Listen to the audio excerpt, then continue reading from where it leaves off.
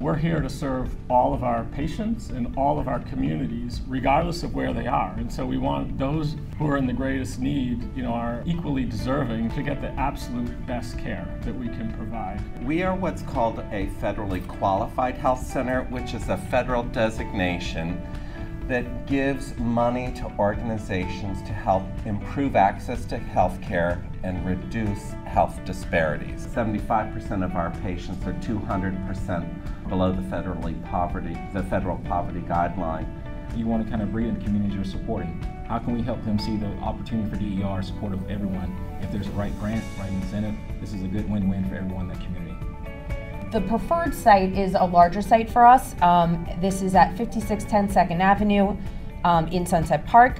This is how much solar we think we can get out of a site like this. So what's really important to know if we are successful with this project is we want to understand what kind of benefit we're actually bringing to the community.